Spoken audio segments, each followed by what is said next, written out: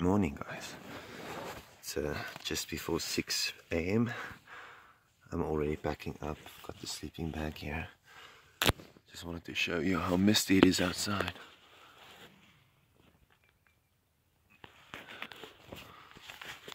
So the good news about that is no one can see me packing up. The bad news is the tent's going to be soaking wet when I roll it up. But what can you do? I need to get out of here, so I'll pack up and go. And I'll find a spot to cook somewhere down the road. And the sun should come out soon. And then we can sort everything else out. Anyway, let's get going.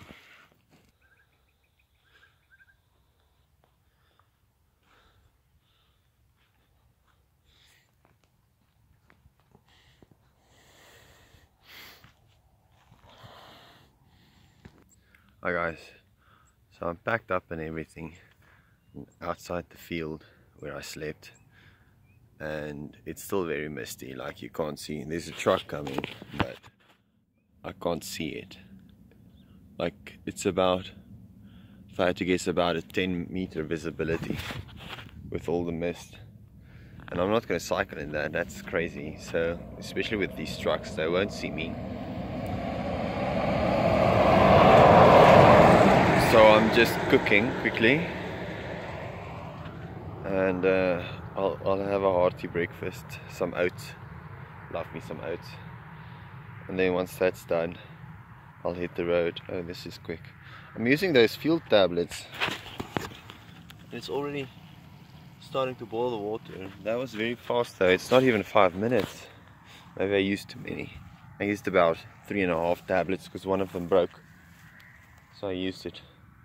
There's usually just 3 tablets should do the job. So yeah, let me finish cooking. That water's boiling, so let me finish that, and then I'll hit the road once the mist clears. I miss my little stool that I had. I really miss that. Now I have to sit on the ground, which isn't as much fun as that little stool was. But what can you do? Anyway, catch you on the flip side. It's about 7:30. All packed up, ready to go. Mist has cleared. In a weird way, it's still all around. If you can see there, that's all mist still, all the way around me, But at least where I am, the mist is cleared, so I can hit the road without fear of trucks running me over. So yeah, let's get going. It's gonna be a good day, I think, because the town I'm heading to is only 9 kilometers away, so I can stock up on water there. I still have 1.5 liters left, which is sufficient, I think. And then 9 kilometers I get to the town, and this specific town, when my oldest sibling was still a baby, my parents used to live there. So my dad sent me the address of where they used to live, and I'm gonna check it out, maybe see if it has changed all that much. Well, I won't know, but my dad will be able to tell if it's changed a lot over the years. Probably has. I don't expect it to be in the best condition. These old towns tend to go backwards. So far, the only town that's really not gone backwards, I would say, is Middelburg. They're really keeping it up to standard there, and it's very clean. There's also a cycling community and everything. So anyway, let's get going. 9 kilometers. That's an easy maybe hour and a half of slow cycling, or an hour if I don't have too many uphills. I can knock it off in an hour, and I'll be there by morning, and then I can keep going from there and find a spot to sleep between this town and the next. And then yeah, I mean, Adamon is the one I want to go to the library to, so, and that can only happen tomorrow because today's Sunday.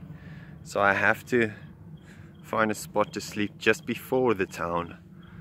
That would you know, it's difficult finding spots near towns, but I mean, this one is only 9 kilometers away, so hopefully I'll find something similar to Ermelo. I can get there by 9 then, when these libraries tend to open, and then keep going from there. I'll probably cycle into the night tomorrow again, like I did last time when I spent the day in the library, but it won't be as bad this time because I'll expect to do that. As long as I get those videos edited and uploaded, it won't bother me at all. But last time I couldn't even get them uploaded because the internet was too slow, and you know, it was just horrible. So if I can get that sorted, I'll be happy. So yeah, let's get going. Here's an unpleasant sight for you.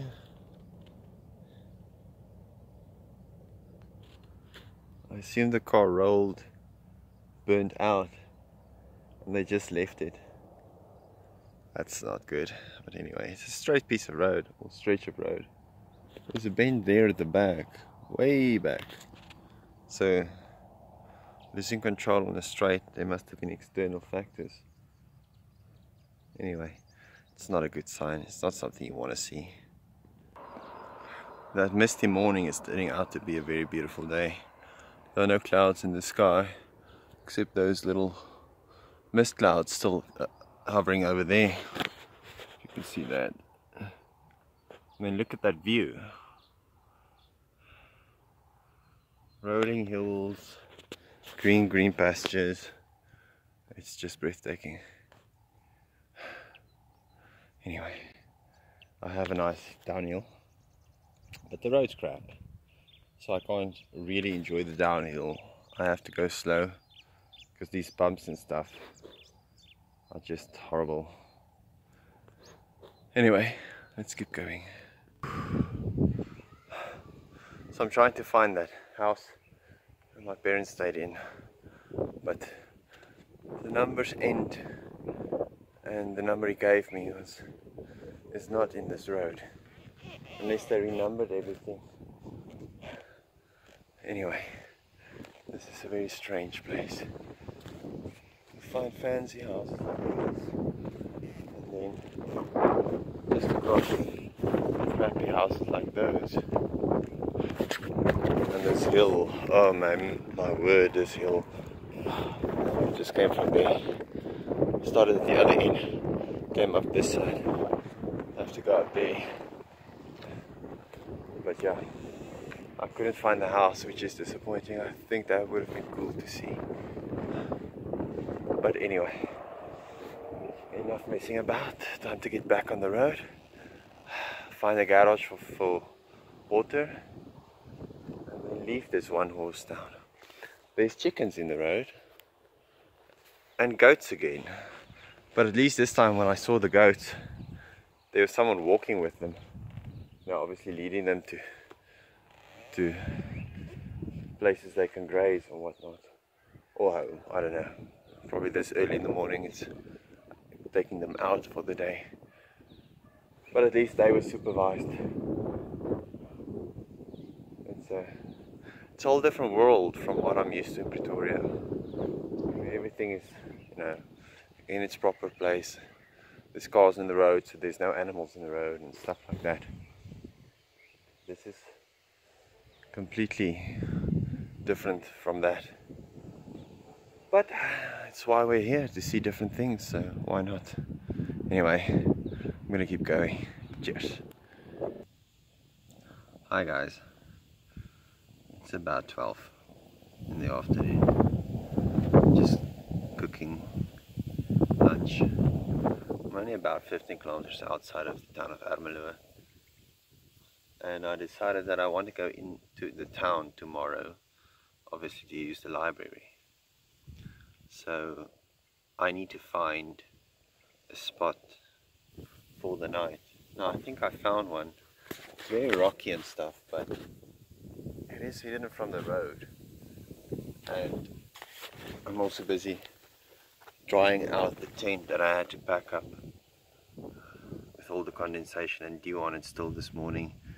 It picked up a lot of dirt from the field I was sleeping in, and you know, made mud, but I couldn't sort it out there because I had to get out of there as quickly as possible. So yeah, I'm just drying those out so that I can dust off the dirt, and then I'm cooking lunch. And there's no shade here, but I think that spot over there is well hidden from the road, and I'll probably end up camping there for the night. I can feel a little neck burn. I've been trying to keep it covered, but you know, the wind blows the way it wants to, so I can't always keep it covered. So yes, once lunch is done, I'm gonna feel great, because I always feel better after a good meal.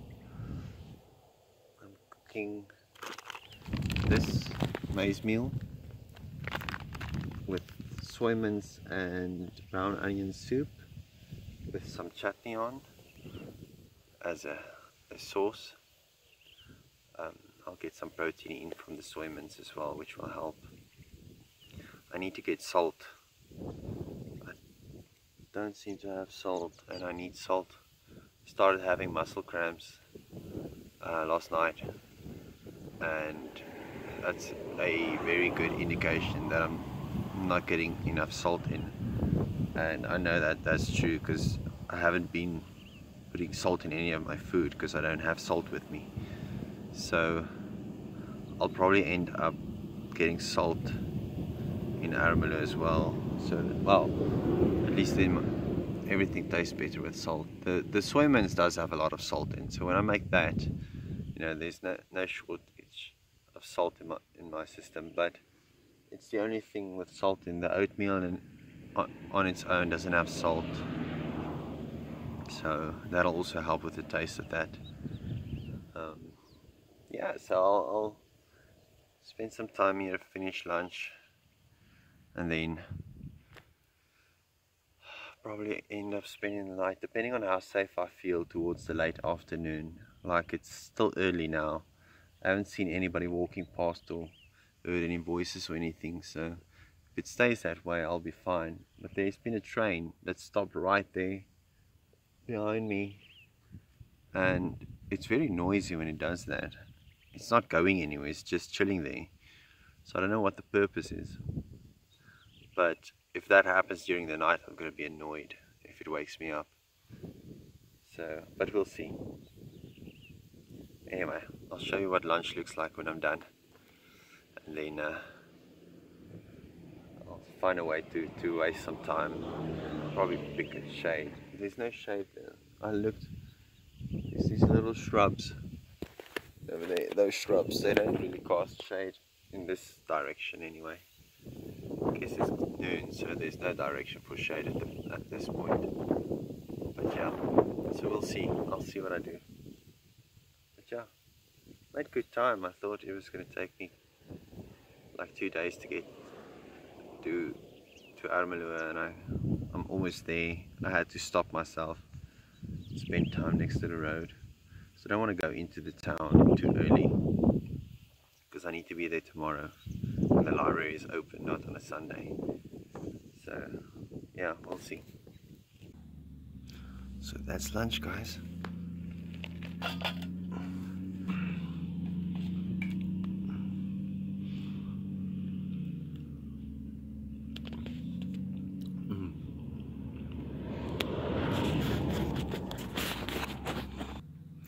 Hi guys, as you can see, I've got the tent pitched. It's only about 2 p.m, but it's so warm and there's no shade. So I put up the tent just to get out of the sun a bit. I burned my neck, I could feel it. So I just needed a break from the sun. If no one actually walks by or anything, I think I'll be fine to sleep here, you know, with the tent pitched where it is. It's not as visible to the road, so I should be fine. The heat is excruciating though. It's so warm. and it's hard because I still don't have a mattress. My inflatable mattress is deflating at night, so I'm not using it anymore, which means I'm pretty much sleeping on the hard ground, which is fine. Ironically, the body seems to be getting used to it. I just have to toss and turn a few times at night, but other than that, I seem to be adapting well to the hard ground. Yeah, the sun is really burning everything up. It's so warm. Anyway, I'll update you again tomorrow. I think I'm just gonna chill a bit in the shade of the tent, although it's hot as hell. I might nap or something, I don't know, from the heat, but at least I'm out of the sun, so that already helps. And then I'll update you again tomorrow. Anyway, catch you on the flip side.